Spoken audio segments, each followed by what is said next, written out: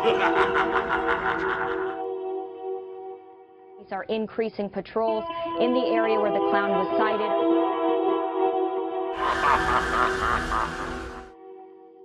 Said he saw clowns whispering in the woods nearby.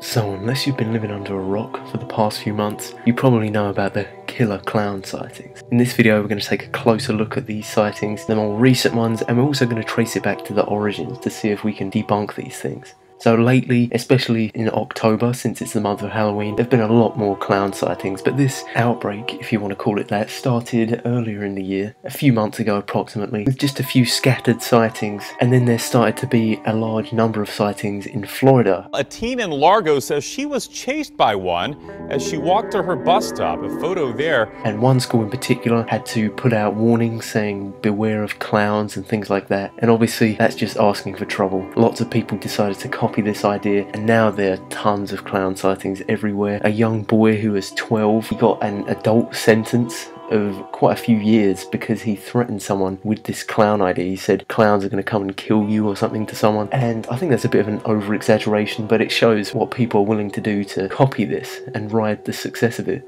So first off, we're going to look at some of the more recent sightings, because with iPhones around there's a lot of video evidence now. Okay, what the fuck? No, this is not fucking happening. Dude, what the fuck? What the fuck? Dude, this is not fucking real. Stop! Stop! What are you doing? Go the other way! What are you doing? Stop! Oh my god! Stop! Fucking drive! No! No!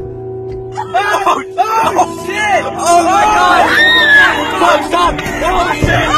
No! Oh my god! Shit! Oh shit! Shit! Fuck!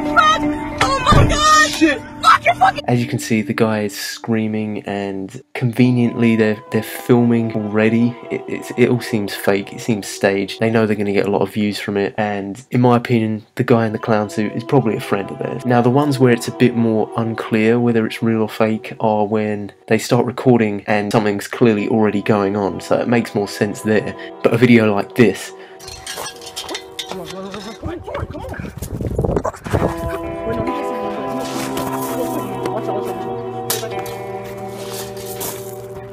TJ, stop! TJ, I'm about to run, TJ. TJ, seriously? TJ, come on, we need to go. TJ, get off of him! TJ, stop! the woman starts recording because I guess her partner or something goes to attack the clown. So with something like this, it's a bit more believable. They're at least not in on it. But in my opinion, a lot of the clowns, or the vast majority of these clowns, are just people that have seen the hype it's getting and are maybe a bit insecure, so they use this to hide their identity. It's something called de-individuation.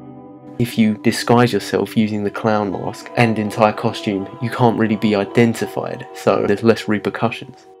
But where did this all start? The original sightings in Florida, back when, you know, this wasn't a big deal. Why did that happen? So there must have been an original clown. That's what I'm most interested in, that original clown. The first sightings started cropping up in Florida around schools, and it seems like these people were genuinely pedophiles. They were trying to get the kids, they weren't just trying to scare them, they wanted to lure these kids out. 2 children reportedly saw a clown trying to lure kids into the woods with treats. Now obviously now that plan will pretty much backfire because everyone realizes there's killer clowns everywhere. Hey faggot, what are you doing? No, shut the fuck up. And no kid's gonna walk up to a clown. But I think the initial idea behind this was to lure the children away from the school and just go away with them. There was an instance here where a woman had to pull her kid back, a clown tried to take the kid, and it's pretty spooky stuff, you know, reminiscent of Stephen King's It.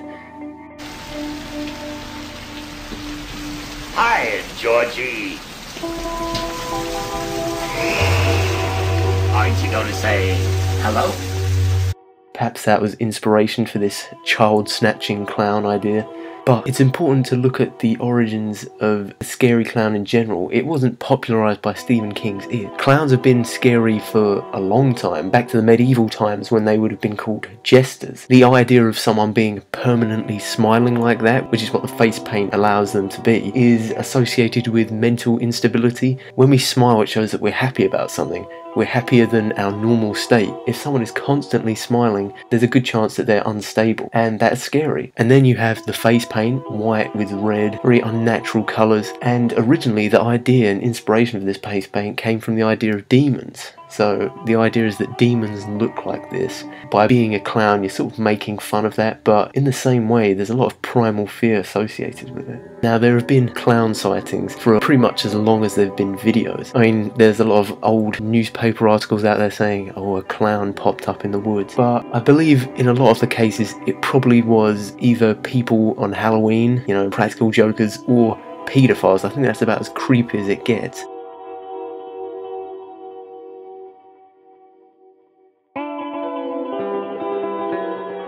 But a lot of people are suggesting that there might be a supernatural element to this. So the original clown might have been maybe a ghost or maybe a demon, as I said before. The idea of a clown was inspired originally by demons and their descriptions. So perhaps there is a little more to this, but ultimately it's quite a mysterious topic that has pretty much become something light-hearted in pop culture. A lot of people going out on Halloween dressed as clowns, and a lot of people going out hunting clowns. There was actually someone who dressed up as Batman in order to hunt the clowns. I think that's pretty funny. Maybe that's a good Halloween idea. Go clown hunting with your friends, see if you can see any. Maybe that'd be an interesting video. If I do spot a clown, I will make sure to try and catch it on video and upload it to this channel. Thanks for watching, guys. If you've seen any clowns and you've got any videos, send them to me on Twitter at all_things_C, or if you have any other video suggestions, of course. Like this video if you did, share it with a friend, and of course, if you haven't already, subscribe for more creepy content.